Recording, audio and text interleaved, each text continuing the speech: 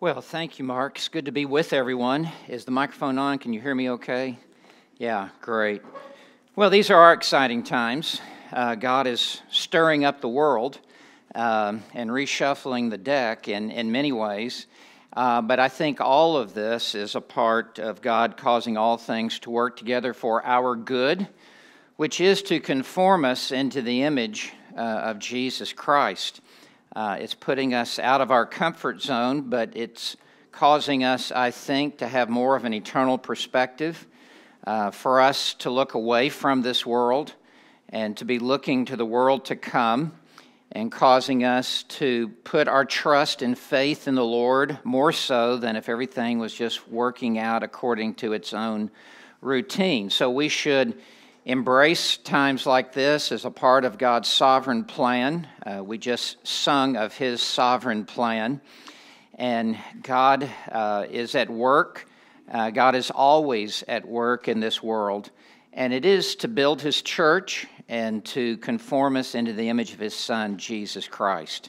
So it is so good to see so many people here this morning. Last Sunday, I've been in Los Angeles the last several weeks, and last Sunday I preached in a large tent that would hold about 1,500 people, and there probably were about 2,000 people jammed into this tent, and I was able to preach there in Los Angeles. And the Sunday before that, I preached at an outdoor fountain in a large plaza area.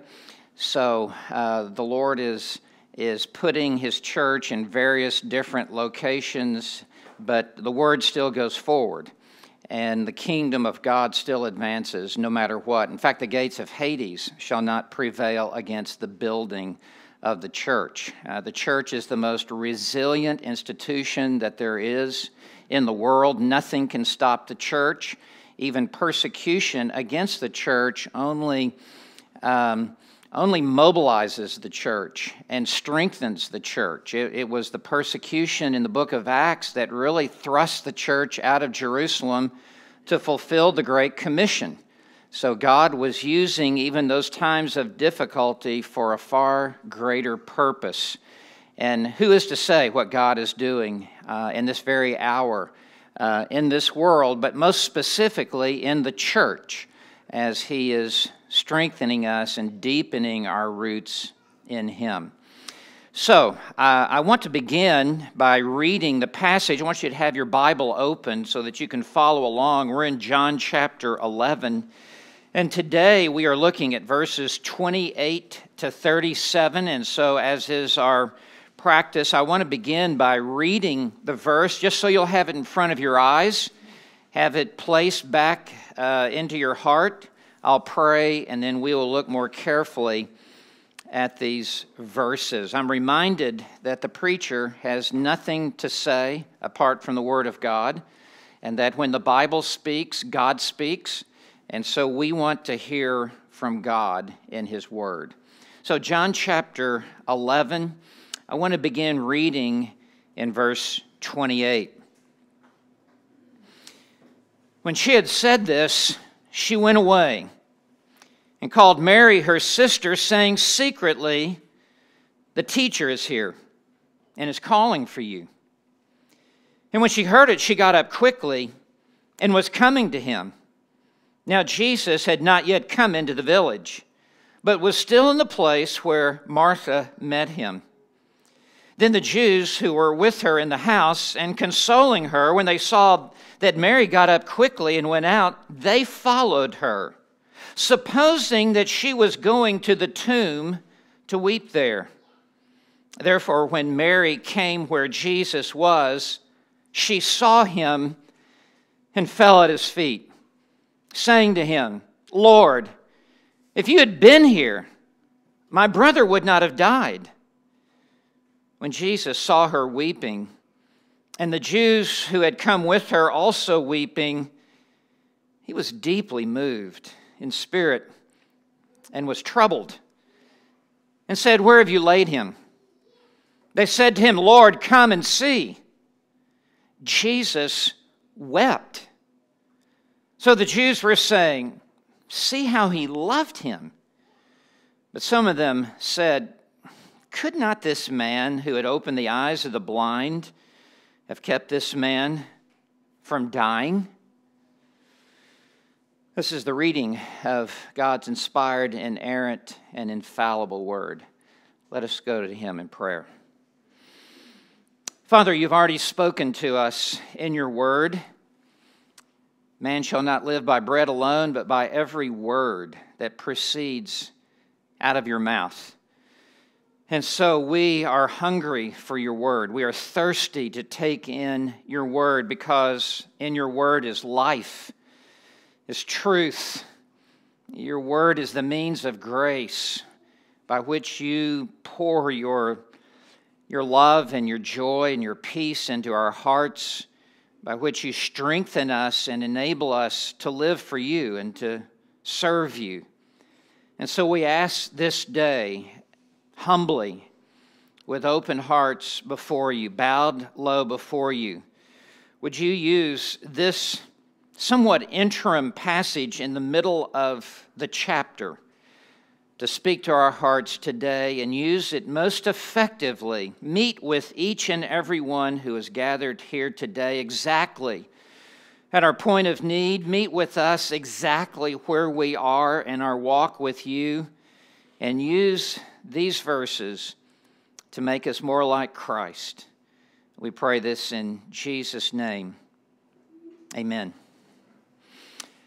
In these verses, we find an extraordinary insight into the humanity of the Lord Jesus Christ. When we think of the Gospel of John, the principal motif in the Gospel of John is the deity of Jesus Christ. And we saw that in the very first verse of the entire book. In the beginning was the Word, and the Word was with God, and the Word was God. But also in the Gospel of John are extraordinary insights into the humanity of Christ as well. And we saw that in the opening prologue as well in John 1:14, and the Word became flesh and dwelt among us, and we beheld his glory, glory as of the only begotten of the Father, full of grace and truth. And this is really at the heart of Christianity, and it's what really is what separates Christianity from every other religion in the world. It is that Jesus Christ, the Son of God, was truly God and truly man. He was uniquely the God-man. And in this passage, John chooses to draw our attention to the humanity of Jesus Christ. We read in the rest of the New Testament that Jesus was born of a woman in a human body. He grew in wisdom and stature with God and men. He hungered and ate. He fasted and prayed. He was tempted. He grew physically weary and had to sit down. He was thirsty. He slept. He had real human emotions, as we see in this passage. He was troubled. He was moved. He was angered. And we read that he was the Son of Man, that he was the Son of David, that he was a man of sorrows and acquainted with grief, that he was the second Adam. He was Jesus of Nazareth. And so in Jesus, we see perfect humanity. We see humanity without flaw and without sin. This is, in many ways, what we were intended to be and what Adam once was before the fall. Here is Jesus in this passage, tender and compassionate and sensitive and loving and kind and merciful. And as we see this is what God desires each one of us to be. As we walk as Jesus walked, we are to be moved as Jesus was moved. We are to be filled with compassion as Jesus was filled with compassion. So this is what I need to be. This is what you need to be as we look at the humanity of Jesus Christ. Now, we pick up this narrative in the middle of the chapter, and as you know from these past weeks, Lazarus had become sick, and they sent for Jesus. Mary and Martha did, and Jesus purposely delayed. In fact, he said, Lazarus is sick, and I am glad, because God had a far greater purpose. And Jesus at last came in God's perfect timing after Lazarus had died. It was God's design that Lazarus die at that moment.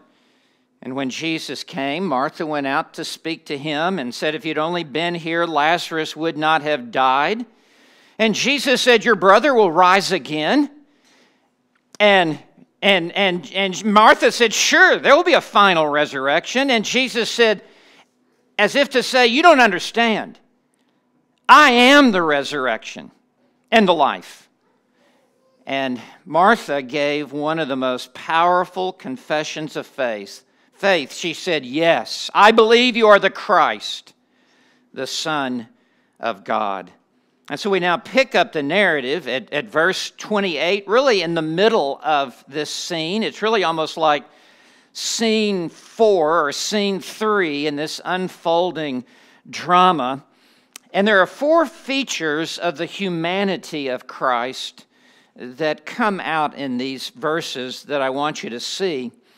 And it really reveals a side of Jesus that we don't always see or think about. But this is good so that we have a full understanding or fuller understanding of who he is. And the first thing I want you to note beginning in verse 28 is his sensitive spirit. His sensitive spirit. I think you will see this as he is so sensitive toward Mary. In verse 28, we read, when she, and that refers to Martha, when she had said this, and this refers to verse 27, this glorious confession, I believe that you are the Christ, the Son of God, even he who has come into the world. When she had said this, she went away and called Mary her sister. Now, you recall Mary was the one who earlier in Luke 10 had sat at the feet of Jesus. She was more contemplative. She was more quiet. And Martha was always quick to take action. And so Martha, the one always on the move, calls to her sister Mary, who is contemplative, saying secretly, the teacher is here. He's calling for you. She said this to Mary secretly, and it's not stated in the text, but it is, I think, right to imply from this that Jesus has told Martha to tell this to Mary secretly, because Jesus wants to meet with Mary secretly. He does not want to have a public meeting with her. He wants to talk to her one-on-one, and this is part of his sensitivity. We would say today, this is not a time for a photo op, for a public display. This is a time for Jesus to meet alone with Mary. And so Martha says, the teacher is here. He's calling for you. Just pause for a moment. The teacher. That's how disciples referred to Jesus. The word disciple means student or learner. It's only natural that she would refer to Jesus as teacher, but not just a teacher. Please note, the teacher. She understands that Jesus, the Son of God, the Son of Man, is the greatest teacher who has ever walked on the earth. He is the source of all truth. And the teacher is here, and he's calling for you. And so Jesus takes the initiative to call to Mary in order that he could comfort her. And Jesus wants to meet with her alone to console her and to comfort her. Jesus is being much like the Holy Spirit here, who is referred to as the Comforter. And the Holy Spirit is really just another person in the Godhead like Jesus, possessing all of the same attributes. And Jesus here desires to comfort the brokenhearted and to draw near to the one who is suffering. Jesus is the one taking the initiative here. And in verse 29, and when Mary, heard it, she got up quickly. In fact, got up is used earlier in John's Gospel in chapter 2 for the resurrection. Mary just popped up immediately and jumped to her feet, almost as if she had been resurrected. Yeah, she got up quickly, meaning immediately, and was coming to him. Yeah, she was making haste to come to the Lord Jesus Christ. Wouldn't you, if you knew that Jesus was calling you and he wanted to meet with you? You would bolt to go be with Jesus. Verse 30, now Jesus had not yet come into the village. He has purposely halted his progress in coming to Bethany. He has met with Martha already outside the city, but he remains outside the city so that he can have this private conversation with Mary, so that he can individually console her, not in the midst of a large crowd and multitude, but personally, one-on-one. And this really speaks to our personal relationship that we have with the Lord Jesus Christ. Certainly in a crowd like this, we can meet with Jesus, but he desires to meet with each and every one of us individually and personally. In verse 30, now Jesus had not yet come into the village, but was still in the place where Martha met him. Then the Jews, and these were those who were mourning with Mary and Martha back at their home, the Jews who were with her, Mary, in the house, consoling her, when they saw Mary get up quickly and went out, they followed her. They did not know that she was going to meet with Jesus because Martha had whispered that secretly in her ear.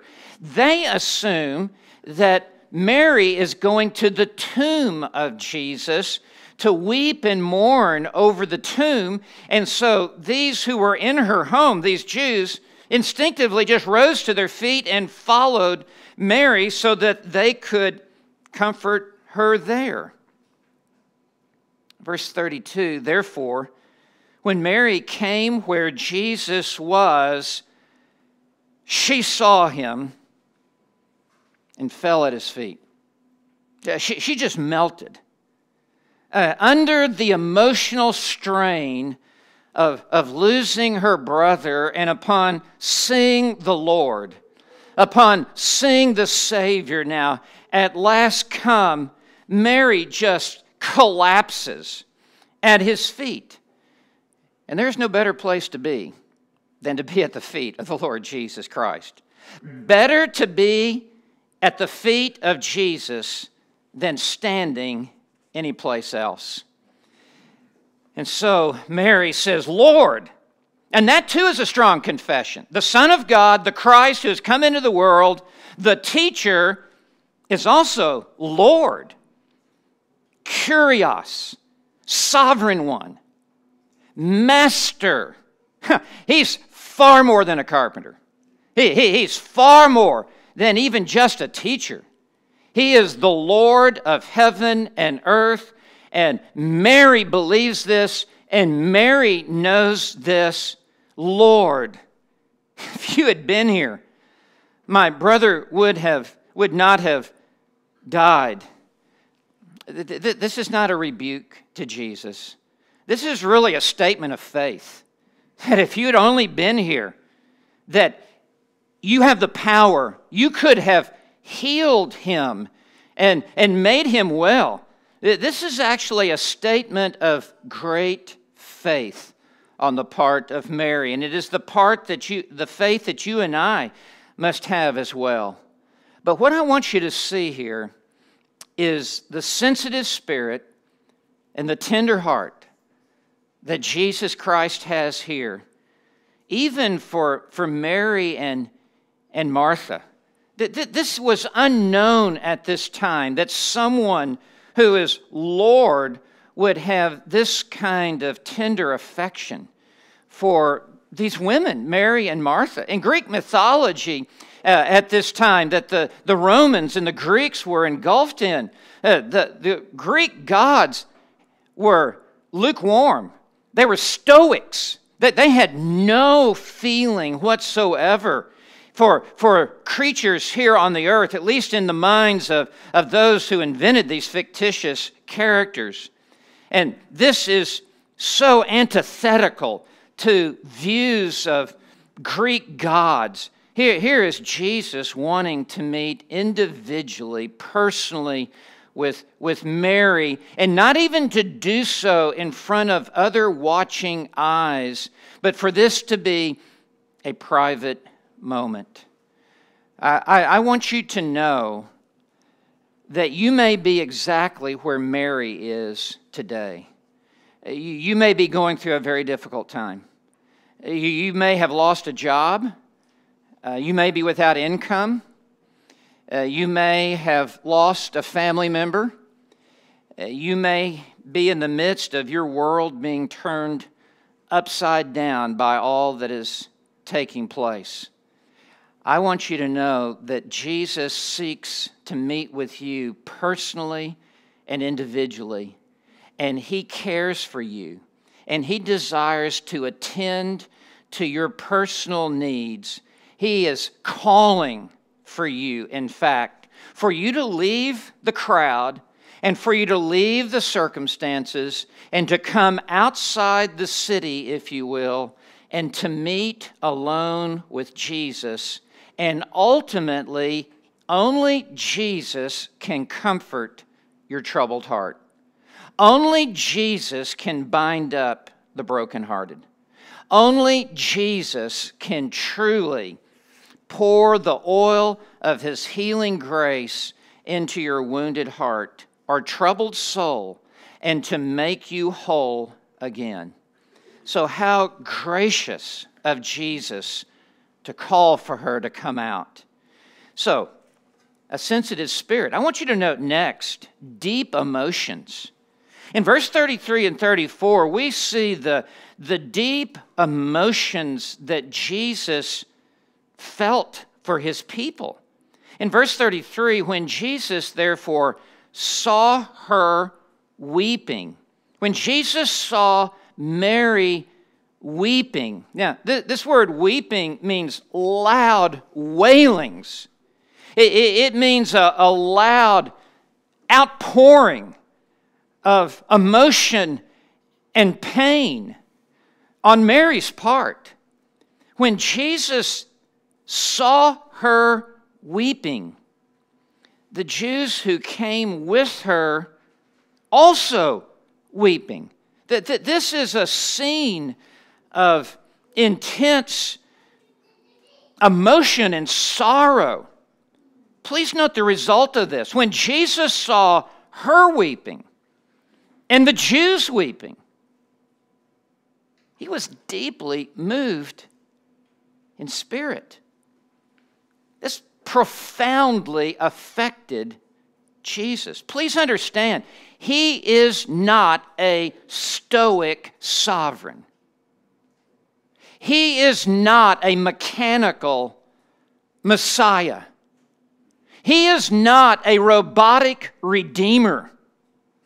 He is not just making chess moves in heaven, divorced from any feelings.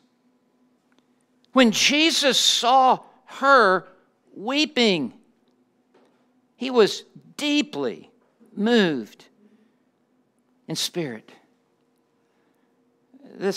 These words, deeply moved, it's one word in the original. It literally means to snort as a horse. It represents a deep groan from the depth of His humanity, as if to blow out the nose he in the depth of his being. And the word also means to be agitated. He is weeping with those who weep. As Romans 12 tells us, he's not disconnected. He's not isolated. He is weeping with Mary, who is weeping. And it is the weeping of Mary and Martha that causes Jesus to weep. Think about that. Their weeping led to his weeping. Their weeping caused his weeping. This intense upsurge of emotion is almost like a bubbling volcano that could be seen in the face and the countenance of Jesus, could be heard in the tone of his voice. And don't think that was only 2,000 years ago. Jesus is still in glorified humanity. When Jesus returned to heaven, he did not return to a pre-incarnate state. He remained in the fullness of his humanity, now fully in a glorified body. But Jesus still is moved in his spirit when you and I are walking through the valley of the shadow of death, when you and I are under the heavy load of sorrow in this world. Jesus feels our sorrow. He is a sympathetic high priest at the right hand of God. But in verse 33, there's more. Not only was he deeply moved in spirit, and let me just pause for a moment, in spirit, meaning the very depth of his innermost being. Not a superficial facade level, but in his spirit, we also read, and was troubled. He was deeply disturbed because Mary and Martha were disturbed. He has entered into their suffering. He is under the same yoke with them. And this word troubled literally means to be stirred up. It's a word that was used earlier in the Gospel of John in chapter 5, verse 7. The sick man answered Jesus, "Sir, we have no man to put me into the pool when the water is stirred up."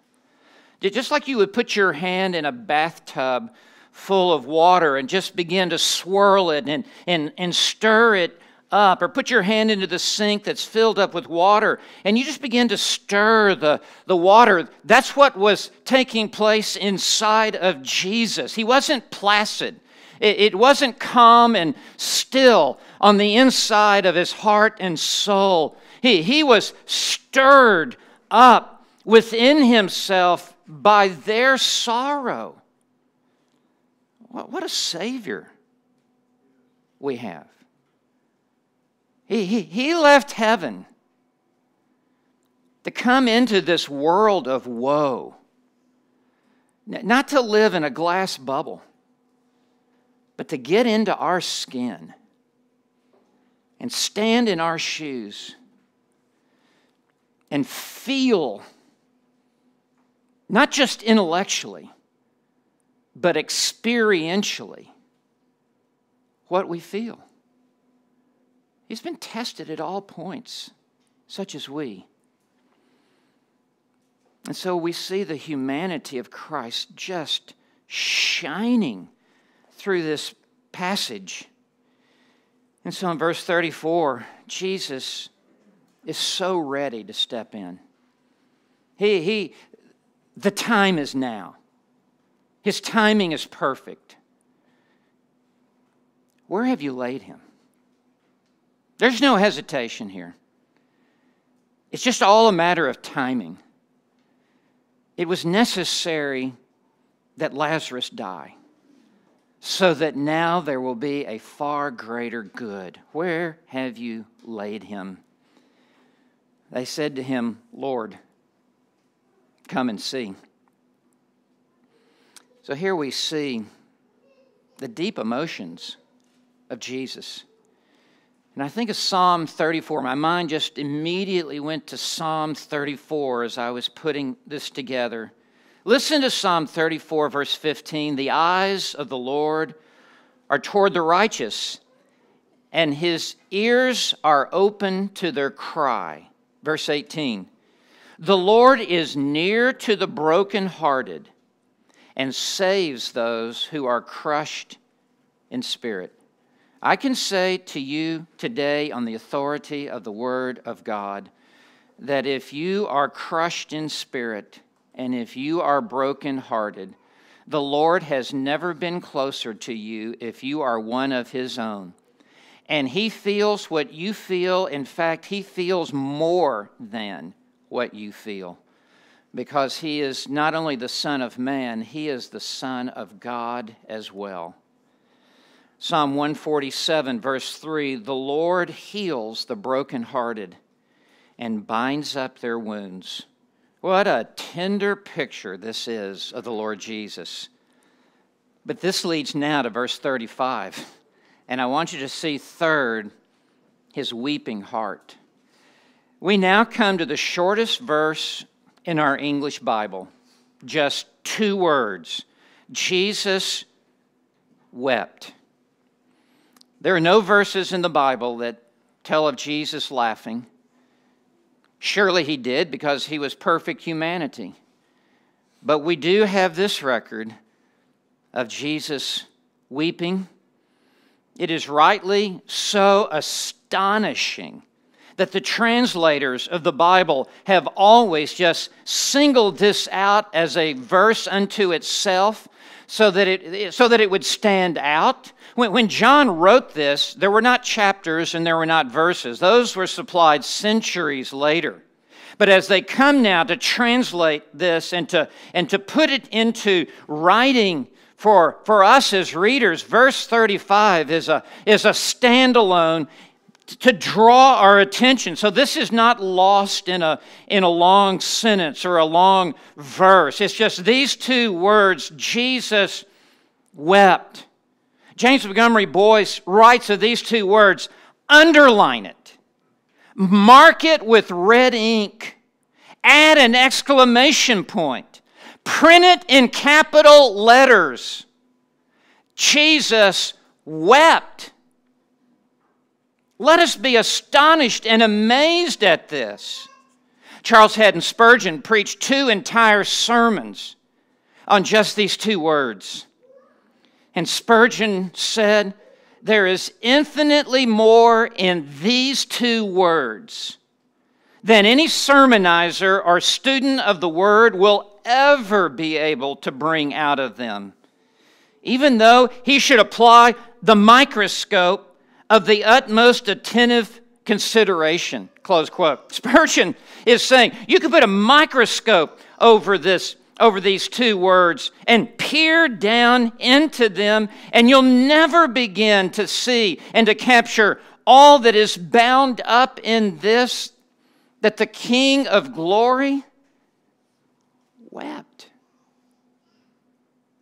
Seeing Martha and Mary weeping. And I don't think it's over Lazarus. That's kind of a sentimental, devotional thought. Jesus knows what He's getting ready to do with Lazarus. Jesus knows He's going to raise Lazarus from the dead. There's no suspense in the mind of Jesus like what's about to happen. Jesus knows what's about to happen. He's going to say, Lazarus, come forth. And He'll come out of that grave. He'll be called out of heaven to come back to the earth. No, it's Mary and Martha. He's weeping as they're weeping. As I've already said, He has entered into their sorrow, and it tears Him up on the inside. This word for weep, means to shed tears with heartfelt sorrow. It's the only place where this word is used. And it rightly deserves to just stand alone in our Bible with a lot of white space around it so that these black letters will leap off the page. What do these two words tell us about Jesus? That he was truly a man. That he had emotions like any other man. Yet with far greater love. That he felt sympathy. That he felt compassion. That he felt pity. That he felt grief. He felt it even more than Mary and Martha could feel it. Because he is the Son of Man and the Son of God.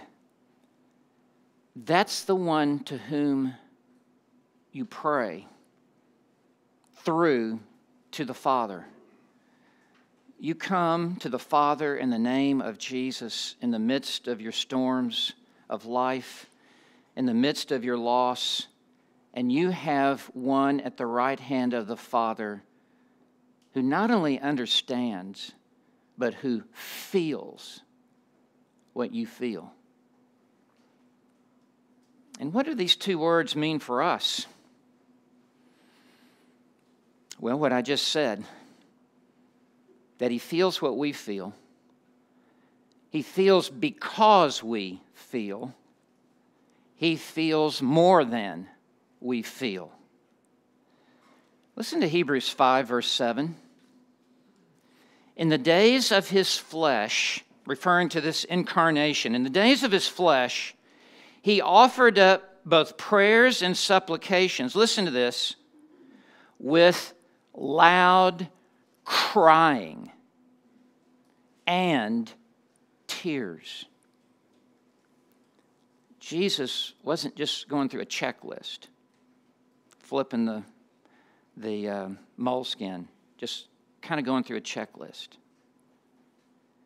He was pouring out his soul in prayer and feeling for those for whom he prayed. And he continues to make intercession for us at the right hand of God the Father in his glorified humanity with the same intense emotions. There's one last heading I want to set before you. It's in the last two verses that we'll look at today. Verses 36 and 37, number 4, tender affections. Anyone standing there could see the tender affections that Jesus had. There was no hiding it. You couldn't hide. He couldn't hide his feelings. So verse 36, so the Jews were saying, as they're observing this, they have followed Mary out of town where she has now fallen at the feet of Jesus, and it's as if they are looking on as outside observers, almost trespassing into this intimate, personal scene. So the Jews were watching this, and the only thing they can conclude is what they say in verse 36, see how he loved him. Can't you see it? Just look at his face. Listen to his voice. See his tears. See how he loved him. This word loved, you would think would have been the usual word for love, agapeo. It's not. It's the word phileo, from which means brotherly love. But in a sense, this word is so appropriate because agapeo love focuses upon the sacrifice that is made for the one loved. God so loved the world that he gave his only begotten Son. God demonstrated his love toward us. Christ, while we were sinners, Christ died for us. That agapeo love is the sacrificial giving of yourself to seek the highest good of the one loved. Lust takes, agapeo love gives. So why do I make this point? Because this is not agapeo love, this is phileo love, which speaks of the emotional feeling of this love. And here, it's not just for Mary and Martha, it's also for him, for Lazarus. There is a bond that Jesus feels with his followers. They're not just numbers. He calls his sheep by name, does he not? And he knows Lazarus. And he knows him intimately and personally. And there is a tight emotional bond that he has with those who have turned their backs on the world and who have repented of their sins and who have put their faith and their trust in him. Jesus wraps his arms around those. And there is a deep attachment, even an emotional attachment, that Jesus feels toward his own. And they see it. And that's what they say. See how he loved him?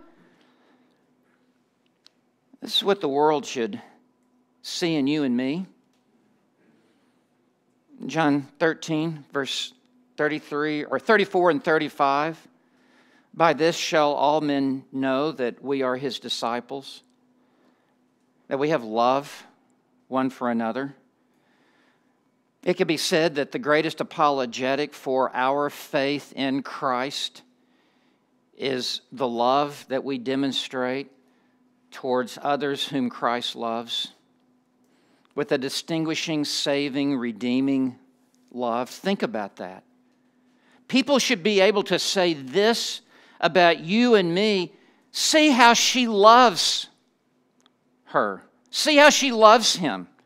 See how he loves her. There is such a bond of fellowship in the Lord Jesus Christ among us that at times it runs deeper than for our own flesh and blood family, because we are welded together at a far deeper and more profound eternal place, because we are in Christ together and we are kindred spirits in the Lord. But here they see his tender affections. This word loved was used earlier in this chapter in verse 3. Lord, behold, he whom you love is sick. When John comes to write his gospel, the Gospel of John, which was the last of the four Gospels to be written, it was written about 60 years after all this took place.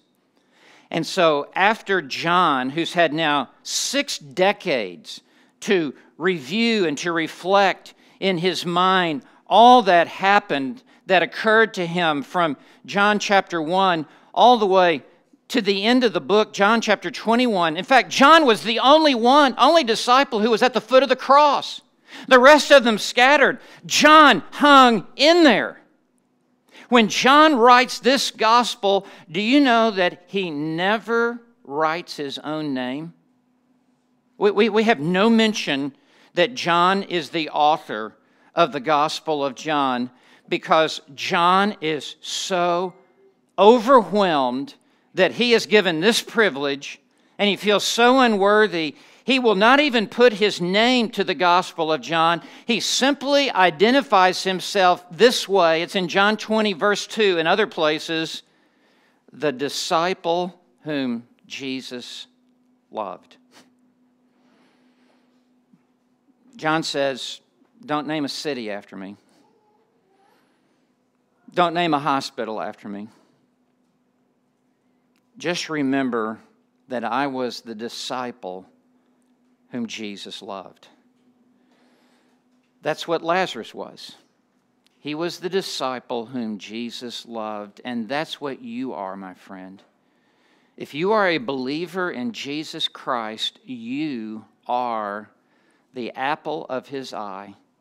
You are the object of His affection.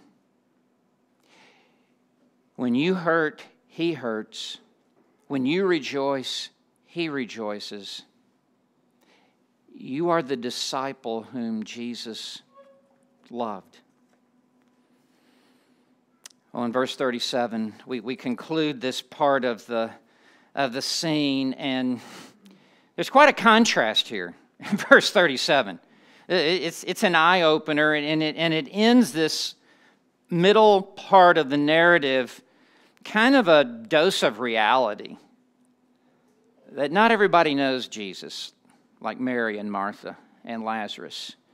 That there are people who are just along for the ride, but they're not really in the car.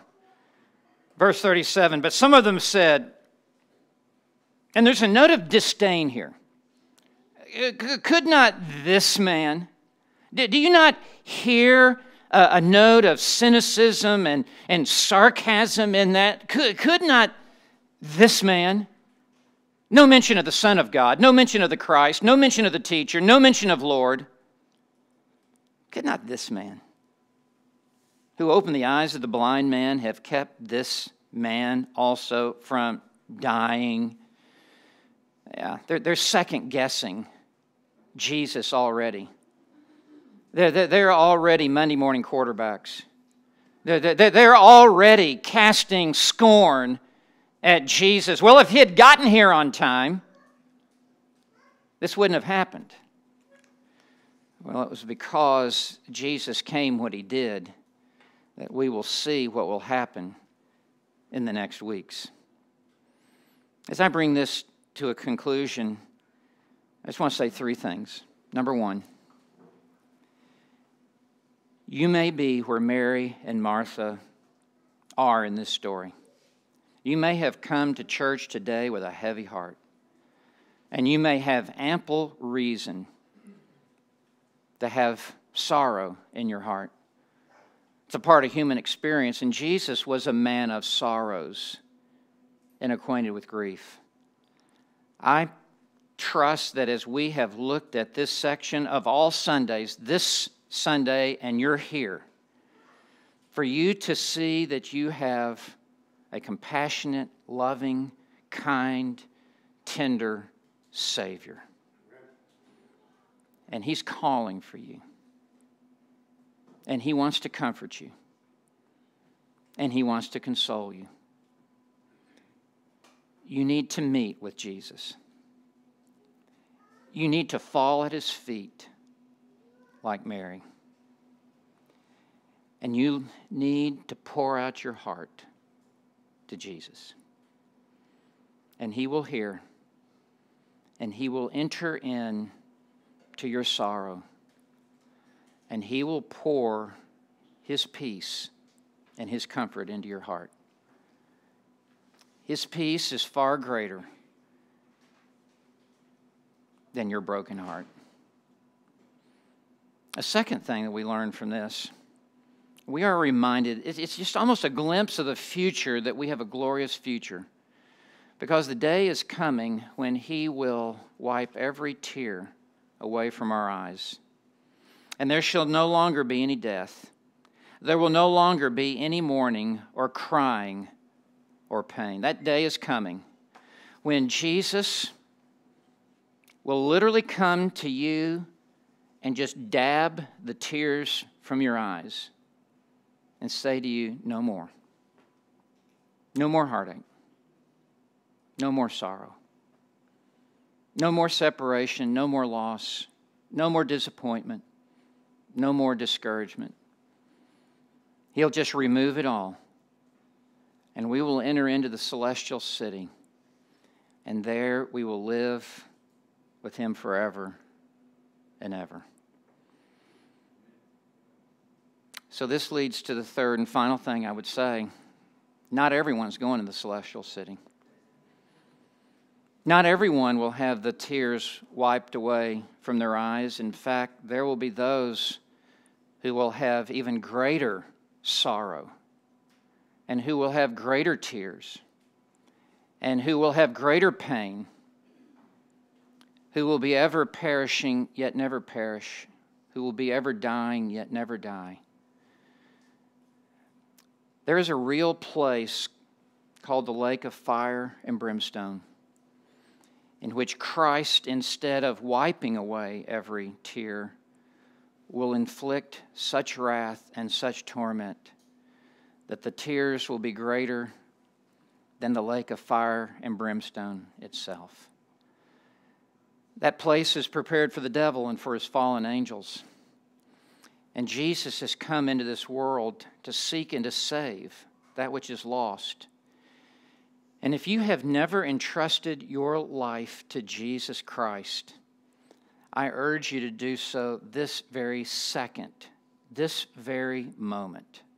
The Bible says, behold, now is the accepted time. Behold, today is the day of salvation. And the Savior is calling you as well. He's calling you. Come unto me, all you who are weary and heavy laden, and I will give you rest. Take my yoke upon you and learn of me, for I am meek and lowly in heart. You shall find rest for your souls. For my burden is easy and my yoke is light. How could you possibly refuse an invitation from the Savior? How could you possibly delay? Well, why would you procrastinate? Why would you remain uncertain as to where you stand with Him? In your heart right now, go to the Savior who is calling to you and calling for you to come to Him, to enter through the narrow gate. He says, if any man thirst, let him come unto me and drink. And out of his innermost being shall flow rivers of living water. If you've never come to Christ by faith, His arms are wide open. His heart is wide open. The sacrifice has been made upon the cross. The wedding supper has been prepared. All you must do is come to Him by faith and entrust your soul into His saving, forgiving arms. May God do that in your life today if you've never believed upon Christ. Let us pray.